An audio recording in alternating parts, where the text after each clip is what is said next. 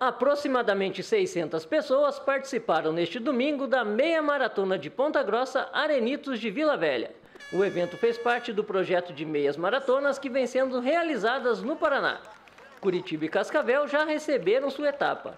Esta é a primeira vez que um evento deste porte é realizado em Vila Velha. Uma oportunidade para se exercitar e apreciar a paisagem. O principal foco aqui, e que faz diferença das outras corridas, é o ambiente, né? Correr no Parque Ambiental aqui de Vila Velha é muito bonito. Eu vim aqui para curtir, aproveitar, tirar foto do percurso, até trouxe a câmera para tirar foto, em função da beleza que a gente tem. É um dos principais parques da cidade e eu acredito que vai ser uma das mais belas corridas do Paraná, com certeza. Espero que seja a primeira de milhares de corridas, quero correr muito aqui. Aqui em Ponta Grossa está precisando disso. Temos parques muito bonitos e a gente tem que aproveitar esse nosso ambiente que a gente tem em Vila Velha, a gente tem o Buraco do Padre, a gente tem outros lugares bonitos para fazer corrida, o Alagado, e eu acho que tem que pegar como Vila Velha o principal, o primeiro, e progredir para esses outros lugares também.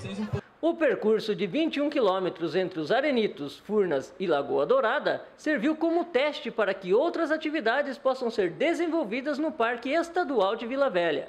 Isso tudo vai ser, claro, uma grande oportunidade de oferecer educação ambiental e um grande teste para a organização, né, para a prefeitura, para o IAPRE, né, para o Paraná Projetos, né, que são as entidades envolvidas aqui com a corrida, para que, caso aconteça tudo bem, né, e caso a gente veja esse retorno de sensibilização ambiental para a sociedade, né, em cada um dos corredores, a gente possa reproduzir. O projeto conta ainda com provas em Londrina, Guarapuava e Maringá. A Meia Maratona de Ponta Grossa teve apoio da Secretaria Municipal de Esportes.